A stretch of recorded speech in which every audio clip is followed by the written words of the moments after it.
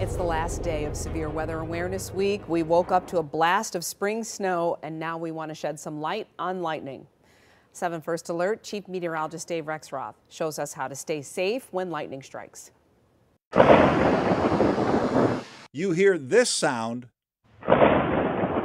you should take it as a warning. Where there's thunder, there's lightning. And if you can hear it, you're within striking distance. Last summer, 2 men from Macomb County were injured in a strike while outside gathering firewood.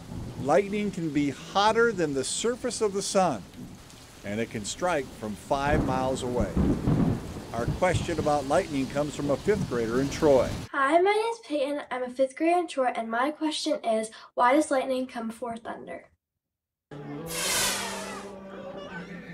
That is a great question. Lightning makes the thunder. I'll show you how in just a second here, but it's the end of Severe Weather Awareness Week. We hope over the week here you had a chance to get your act together, your plan together for when we get to issues. But in terms of the lightning thunder relationship there, lightning happens first. You see it first because the speed of light is so much faster than the speed of sound, but the air gets really, really hot when that bolt of lightning hits.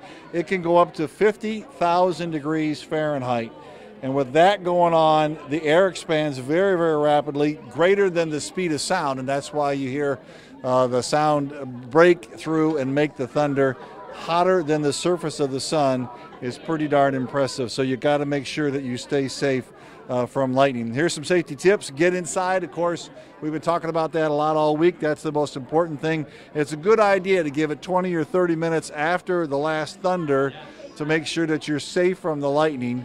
When you're inside, close the windows and doors so there's no pathway into the house or building that you're in.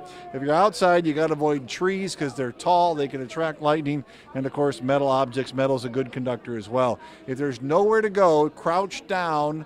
Don't lay down, but you crouch down as low as possible, and so you can stay away from the lightning threat.